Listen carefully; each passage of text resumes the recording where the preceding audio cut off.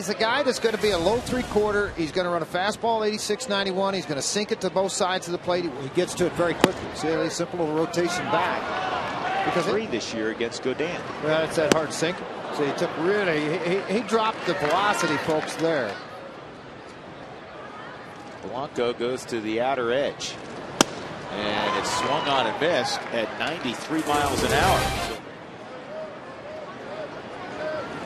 And a slider on 3-2, strikes out. No score in the second. Strike 3 on Troy. 2-2 on Torrealba, and he's gone. Once again, Gaudin strikes out the side. Plunked Ian Stewart, and that's strike 3. Watch how he receives the baseball and moves back there, how quiet he is. See that? I mean, he barely saw the hand move up to catch the baseball. Here's the 3-2 again. Runners again moving. Strike 3, and out at third base is Tulowitzki.